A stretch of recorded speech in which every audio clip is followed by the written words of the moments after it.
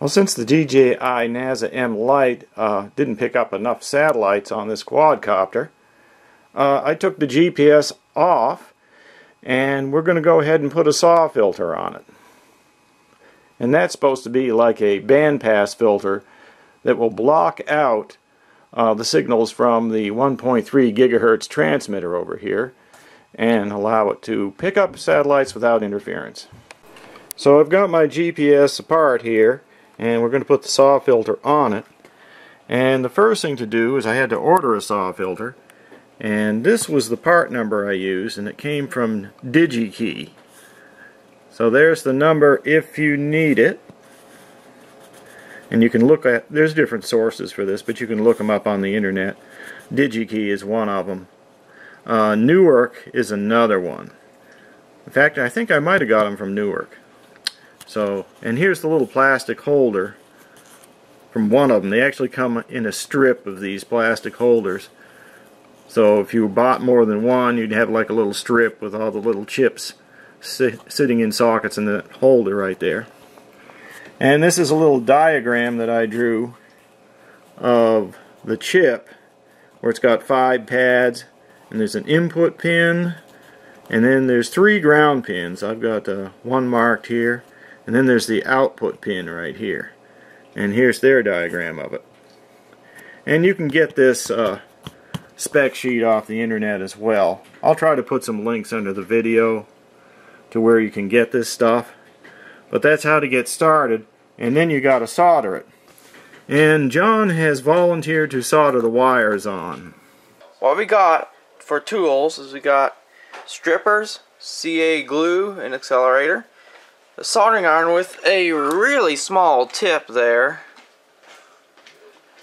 and a nice little pad there to clean it. Double stick tape and packing tape, which is not in view right now. Really small solder here. This is from Radio Shack. It's 6236-2 rosin core solder. It is 0.022 inches in diameter. Okay, John has stuck the little chip onto some tape that's been rolled up. Is that packing tape or regular tape? Packing tape. Packing tape. It's just been cut about the size of Scotch tape. But soldered onto that tiny little end. Which I had tinned already. right now we're going to check to make sure there's no shorts. But here it is, and John's put a drop of CA on it. And it's actually clear, and you can see right through it. So right now we're looking at the bottom, is that correct? Yeah, we're looking at the bottom right now. So you can see the pads. Yeah. The pads are, you should be able to see the pads on it and where the wires are soldered. I'm trying to get as close as I can, but you know, it's hard. But there it is right there. So now John's going to take the meter and see if there's any shorts. Yeah. Looks like it's open. So checking to make sure there's no shorts right now. There isn't any as far as I can tell. See that? If there is any, that meter should drop down to like 0. Touch the 2 meter leads together and check, see if it's working. Yeah, see now it's dropping down. Okay, so the meter is working. And so it looks like we have no shorts. Yeah. See, he did all that soldering without any magnification.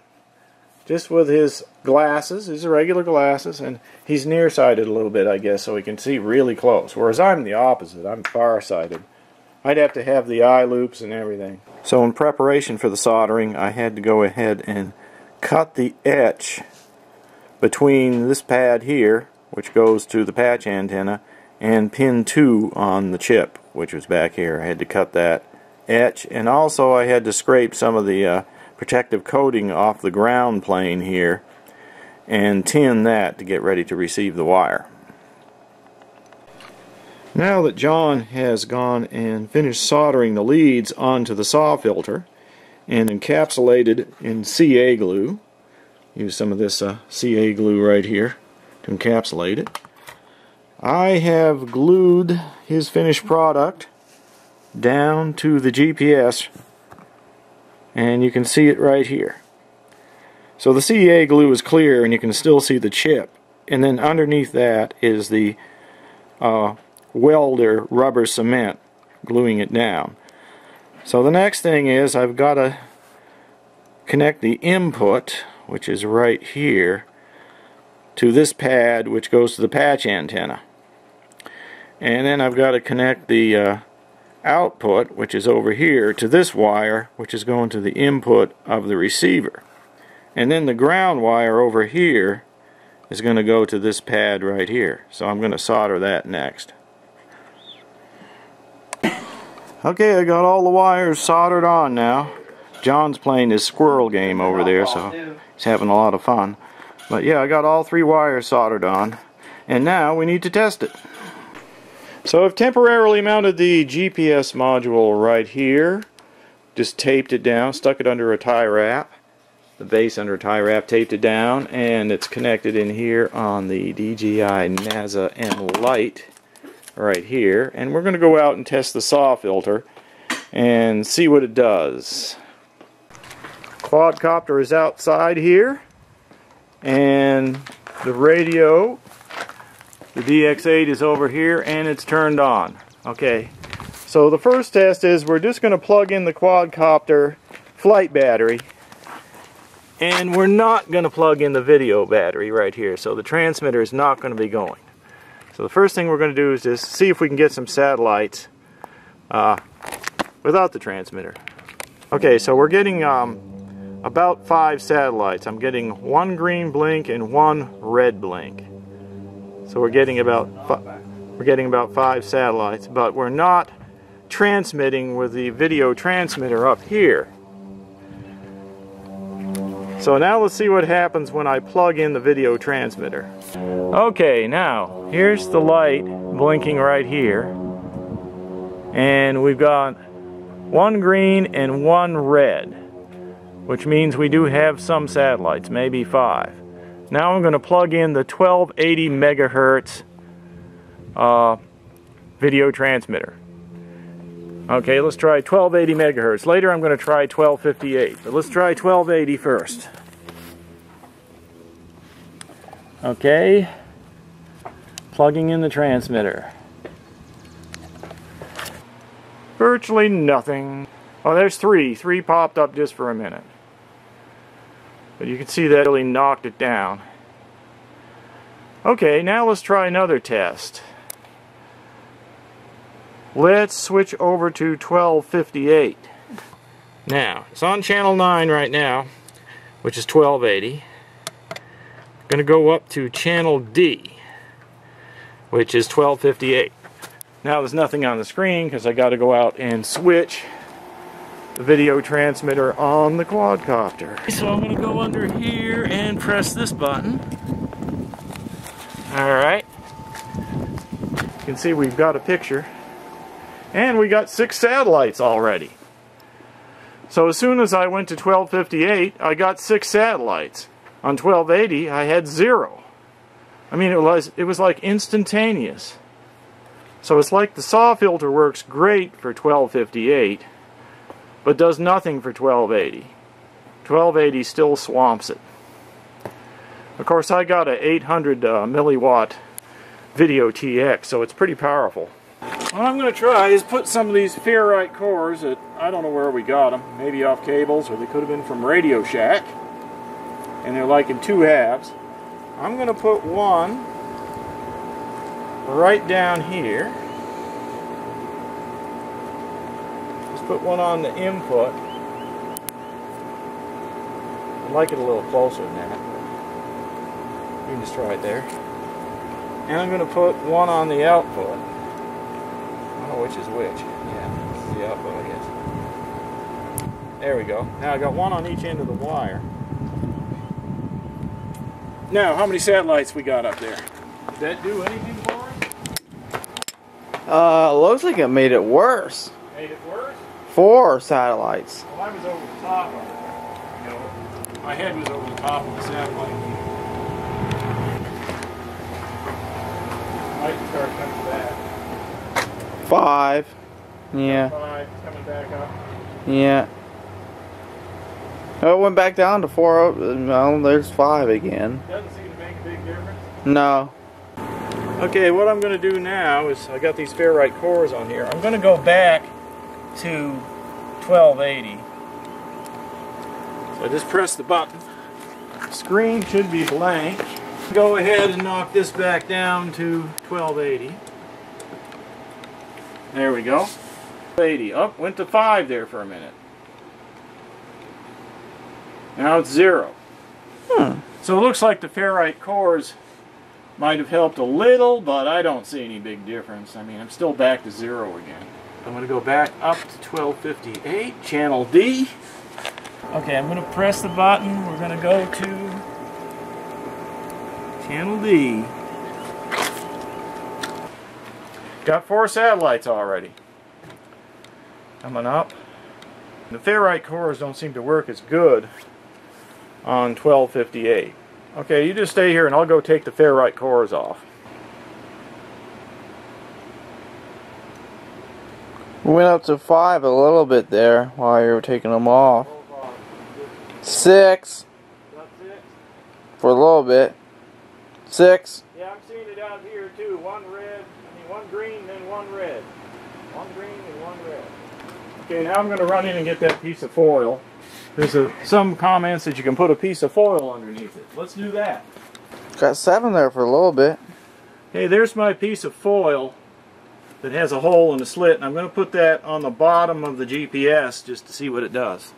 So I'll be going out here. Just stay here. Now some people say that you should ground the foil or it won't have any effect. I think that was on PepsiCola's information on his blog. Now let's watch what happens when I go back to 1280. Now this is with the SAW filter installed. Okay, I'm going to go back to 1280. So I've got to cut this off for a second. I'm going to go down from channel D to channel 9. Alright, pressing the button. Going to channel 9, which is 1280. You can already see the satellites are falling rapidly. Now we got 3 and 4. Flying with 1258 is the way to go.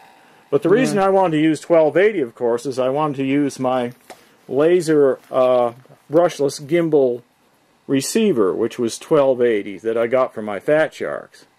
And it's I don't have a 1258 receiver that I can plug directly into my Fat Sharks that makes them, you know, so they work without a ground station. So that was my original idea, but looks like I'm going to have to give that up, or laser brushless gimbal is going to have to come out with one that has 1258. I'm going to go put it back on 1258. We'll just see what happens. Go up to channel D. There we go. Okay, I just pushed the button for 1258. Let's just see how long it takes. There we go. Already 6 satellites. I mean, it was a matter of seconds. It went from 5 and 6 satellites in just seconds. So it looks like the filter may help for that. The SAW filter may help for 1258. Really does nothing much for 1280. Okay, just an experiment with a different kind of antenna. I took the blue beam circular polarized antenna off, and I've got this one that came with the transmitter. I'm just hanging it over the front, trying to get it away from the DJI, see if that helps. And right now the transmitter's not on, and we're waiting for satellites. Okay, just plugged in the transmitter. Went down like crazy. And Already 0. It's like it's worse. And I had a green, blinking green light, good signal. As soon as I turned it on, it dropped to 0 with that other type of antenna.